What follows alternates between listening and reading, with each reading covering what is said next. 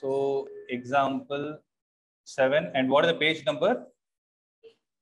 In page number 8. So what is the question? A function f x to y is said to be 1-to-1 and onto. Okay, the function f from x to y is said to be 1-to-1 and onto bijective. No. You're telling the definition 7. I'm talking about example 7. Below that. Okay, Let sir. A be let A be something. Be the set of all 50 students of class 10 in a school. Okay. It's a set of all 50 students, sir. Is it the name, roll number, anything they mentioned?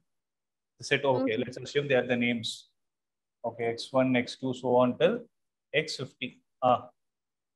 Let function A is natural number. So function from the natural number set to A to natural number set. So there is a function that is mapped from this set A to natural number set. Okay, what is that function supposed to satisfy? So what is that relation speaking about? Roll number something they will know. What? Roll number of the student. So that function should be the 1 minute. No? Let f be a function defined from A to n. N is a natural number set, which is defined by f of x is equal to roll number of the student. So in this case, what are they asking? Show that f is 1-to-1 but not onto. Let's concentrate only on 1-to-1. Onto, forget it. So tell me, what is it a 1-to-1 function or not? It's very simple. So it's a 1-1 function because you have x1, x2, so on till xn. Sorry, x50. You have 50 students in set A, and what do you have on the other side? You have the natural number set 1, 2, 3, so on till you have 50. Beyond that also you will have numbers, because they didn't say first 50 natural numbers, right? So if x1 is having the roll number 1, the same x1 cannot have another roll number. So to put it simple, each person in the roll, each person in the list is going to have a unique roll number associated. So for every unique input, there is a unique output.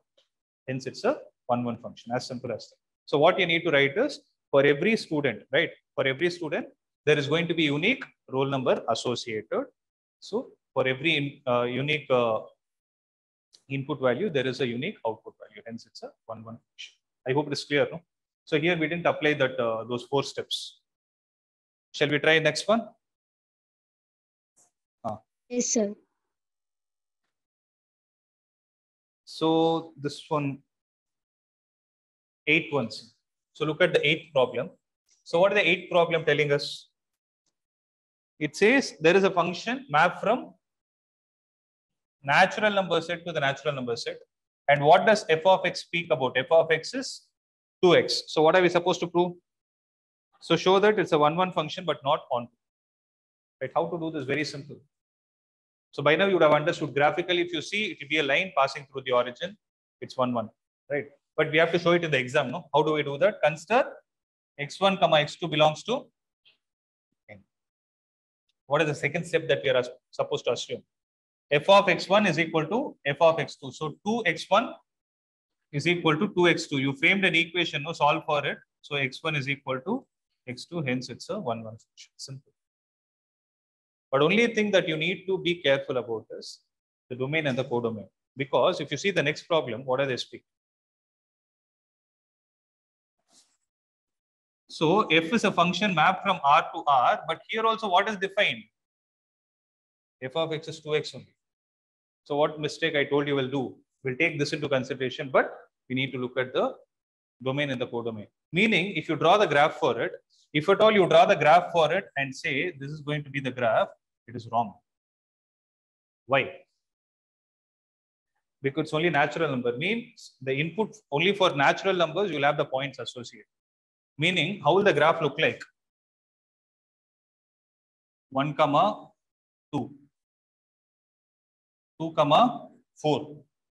3, it keeps on going like this. Why is it so? Because when you give 1 as the input, output comes out to be 2. Like this, it keeps on going. Basically, this graph is only points. Whereas this graph is a continuous line. You're able to understand? Same function, but the domain and the codomain is changing the whole game. Right? So you will have something like this. Right? So obviously you know the steps. x1 comma x2 belongs to, this time instead of n, it is going to be r. So f of x1 is equal to f of x2. So 2x1 is equal to 2x2. Cancel 2 and 2. x1 will be equal to, and we are done. It's simple. Right? So you'll get something like this one. Right?